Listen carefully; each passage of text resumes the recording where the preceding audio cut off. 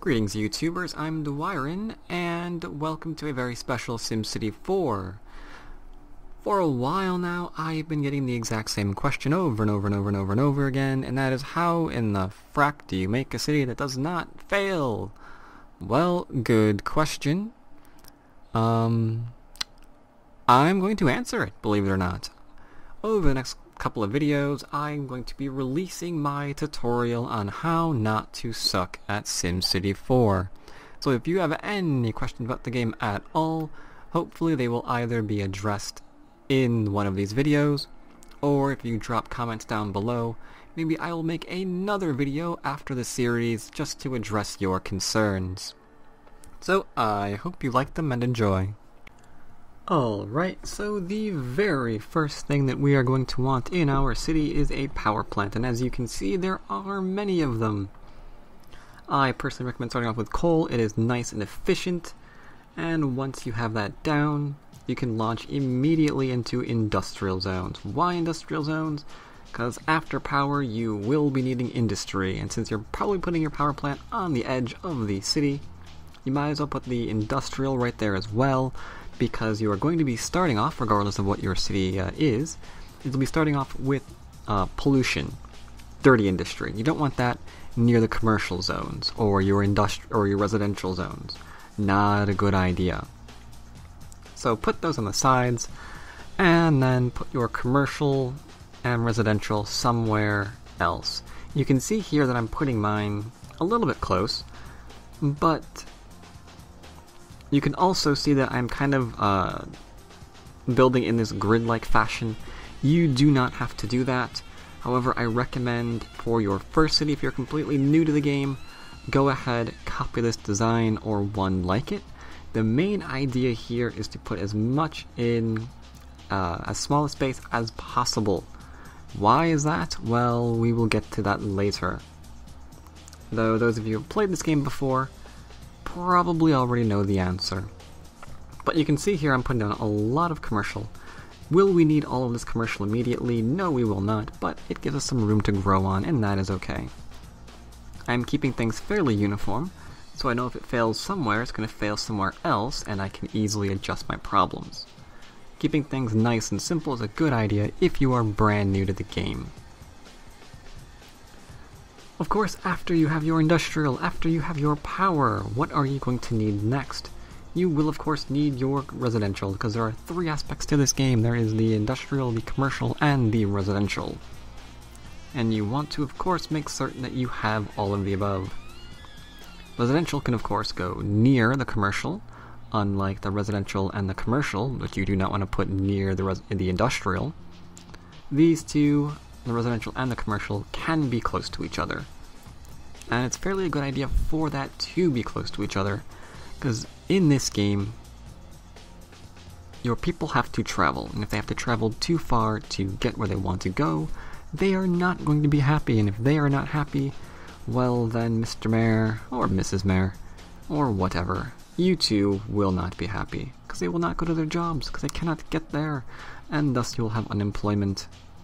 So here you can see I'm building my residential fairly close to my commercial for the very, very simple purpose of keeping the jobs fairly close to them. And you can see when I zoom out, we're even not that far away from our industrial. Now you might say to yourself, I do not want to create a city like this, I want to create something else. Fine, good, awesome. But if this is your first city, then this is going to be what you are going to be needing in your city. Simple, no? I thought so. You are going to be having to address your residential demand, your commercial demand, your industrial demand. And so, building at least one city in your region that is nice and stable is a good idea. Now you will also notice, those of you may have already noticed actually, that I have not given them anything else besides power and zonings. I will give them some water, because we all need water, but not much else in the way of that. And people who message me, how to make it say not fail, how to make it not fail. One thing that you're going to probably do is overzone your civics. You want your civics to have be affecting as many people as possible. And usually where people go wrong is their civics aren't affecting enough people, or too many civics are affecting the same people, there's an overlap, and so you're not efficient, and so you're losing money, and so your city fails. Here you can see very simply, we're not going to fail because we're not going to give them anything to start off with. And again, some of you may be going, why are you doing that? I don't want Ghettoville 9000.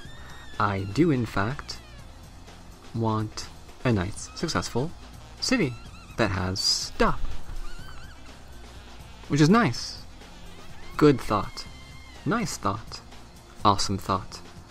Unfortunately, if you are unfamiliar with this, you might not know what to build. You might not know what you can handle building. So give them nothing immediately. The result of which, we make money. And sometimes we have the occasional fire. But as we need things like that, we can throw them in.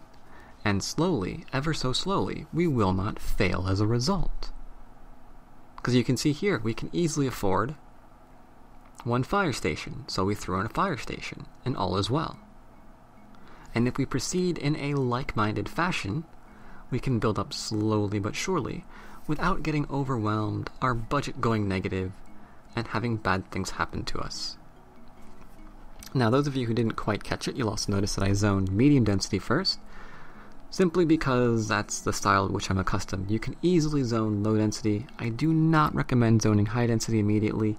If you are at all unfamiliar with the game, you are in trouble. All you have to do with this particular style is keep in mind of those little things that are problems.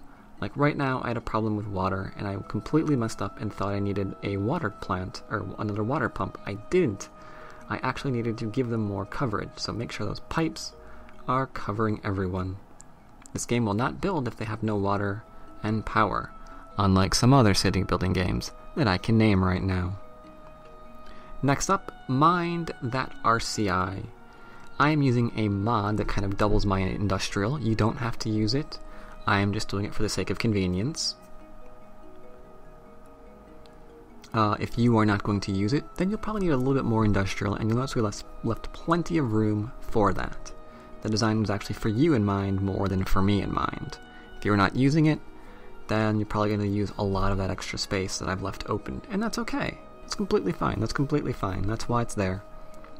Just showing you about how much room you want to have between your zones. And as you're building, when you stall out, as you can see that I have, I'm suddenly building more onto what I have.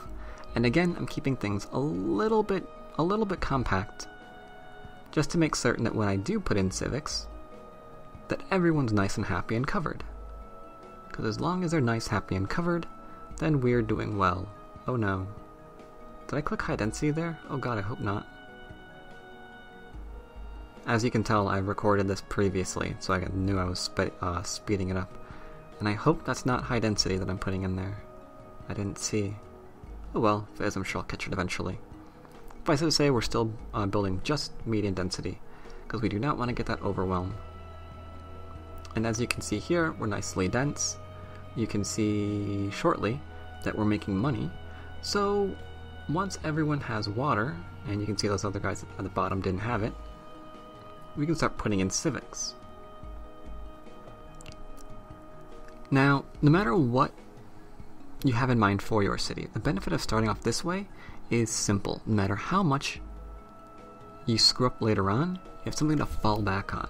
Your city will be okay, because you can go back to this and be like, alright, this is how I can make some quick money.